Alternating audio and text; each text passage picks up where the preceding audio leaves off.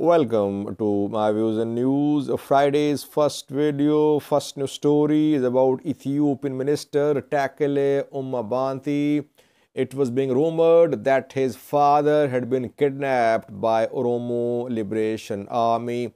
Takele Uma Banti spoke yesterday through his social media account. He talked about his father. What did he say? Secondly, Eritrea, where an American citizen who went to Eritrea 3 years ago to bring about a change in Eritrea and was put in prison, has managed to escape from one of the most secure prisons in Eritrea. Who is he? And thirdly, Tigray fighters have withdrawn from several fronts. Yesterday, some pictures, videos were shared, last night rather, of Tigray fighters withdrawing from some fronts. The question is, only Tigray fighters were shown by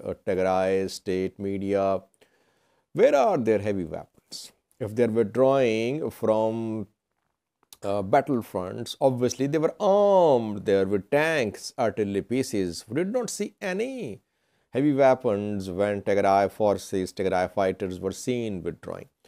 Firstly, viewers, Ethiopian minister Takele Uma Banti spoke a few hours ago through his social media account. He tried to clarify the rumors about his father's abduction.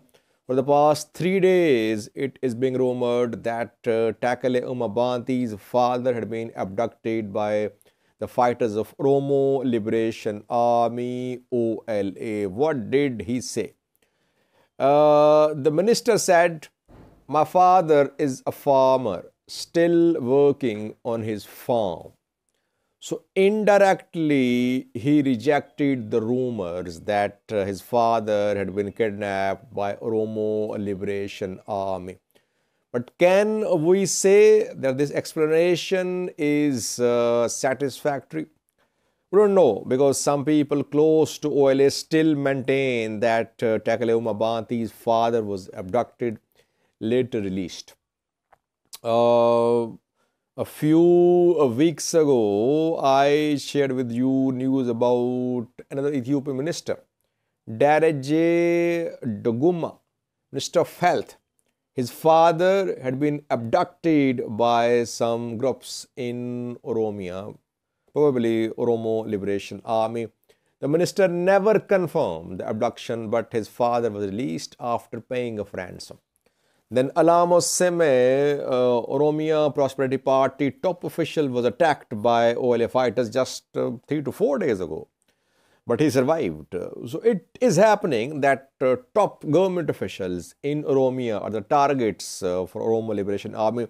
Their families are targets too. Their family members are abducted. OLA denies. OLA never confirms, it never admits that the group is involved in kidnapping for ransom. The group is involved in abductions of PP, party official, their family member. What is happening, reportedly? Secondly, viewers, an Eritrean who is a US citizen went to Eritrea from US in 2019.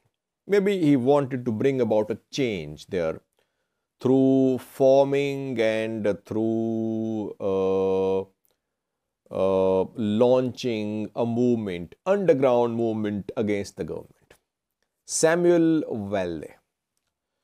A few years ago, a top Eritrean general was beaten. His name is Ephraim, and he was beaten by some unknown people. Sabbath Ephraim was beaten, I think, in his house by some unknown attackers. and he remained partially paralyzed for some time. Samuel Welday was accused of beating Sabbath Afra.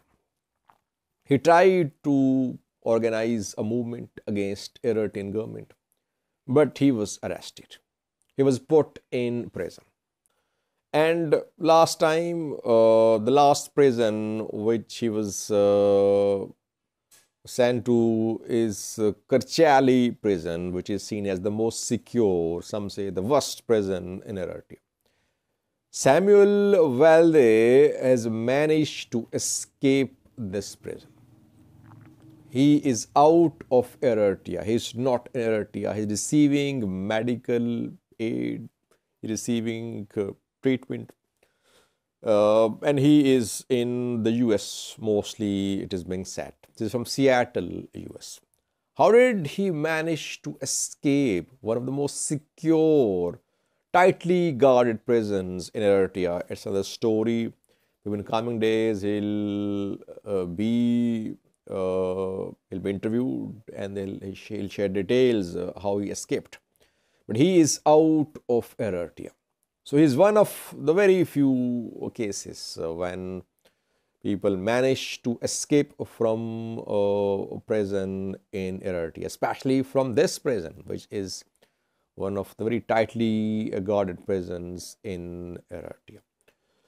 Thirdly, viewers, Tigray fighters are withdrawing from battlefronts. Last night, DWTV, Tigray TV shared images of Tigray fighters withdrawing from some fronts. And Tigray's regional state media has shared some names of fronts from where Tigray fighters have withdrawn. Mekental, Zalambasa, Chirchir, Nabalat, Abergale, Bariteklai, Higumbarda, and some others. Almost 7 fronts from where Tigray fighters have withdrawn. The fronts are in central Tigray, in northern Tigray, in southern Tigray. So where are they going now? They are being put in camps. Most say they are heading towards some camps in Makele, Tigray. It's not clear. They are withdrawing from battlefronts. Where are their heavy weapons? If Tigray forces were deployed to all these fronts, where they were, obviously they were armed there. They were armed with tanks, artillery pieces, MLRs. Where are those tanks, artillery pieces? Because regional state media only showed Tigray fighters. They were boarding some trucks and they were seen leaving. But no heavy weapons were shown. They were not seen in videos.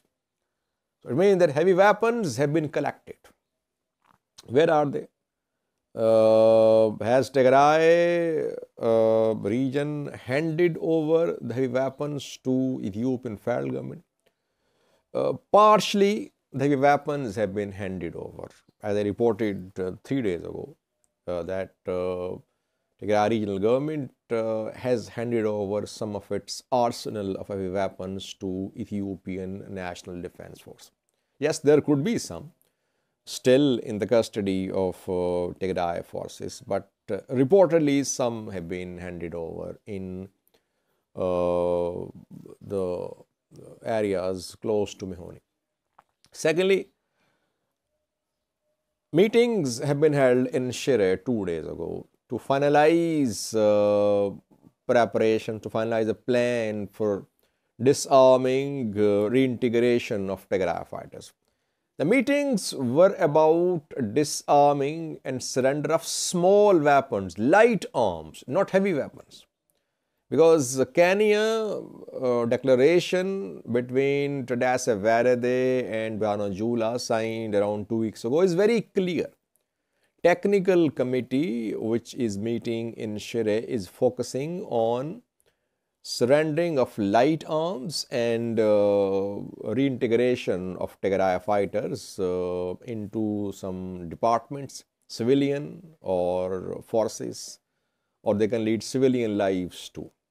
So most probably heavy weapons have been surrendered, and that is what we have learned from some sources, maybe partially.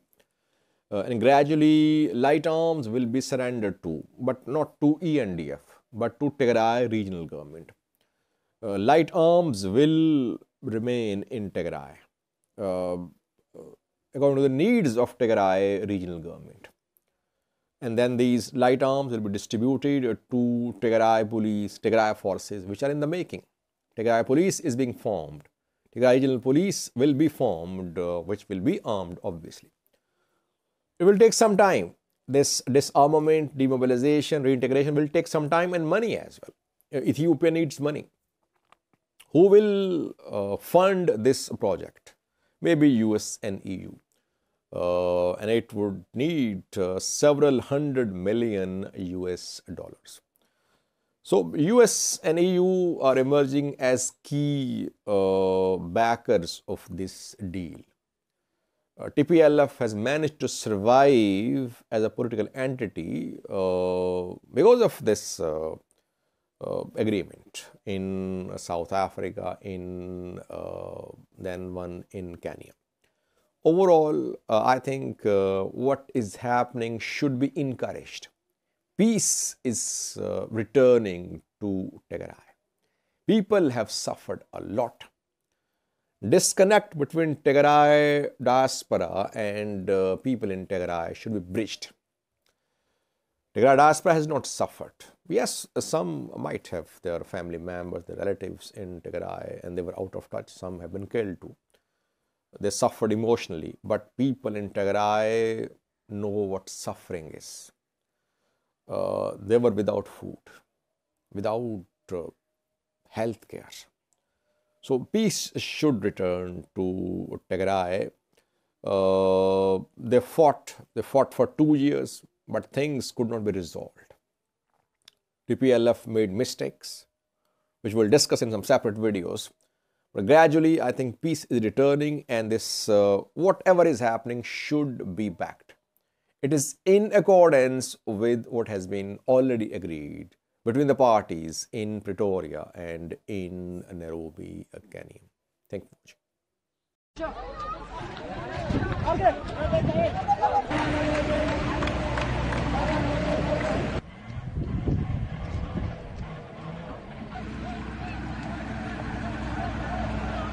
بمسارة تسمم سراوي تجري كم مسمارات زالامبسا مايك نتال نبلت شرشر برتغلاي حكم بردان أبرجلن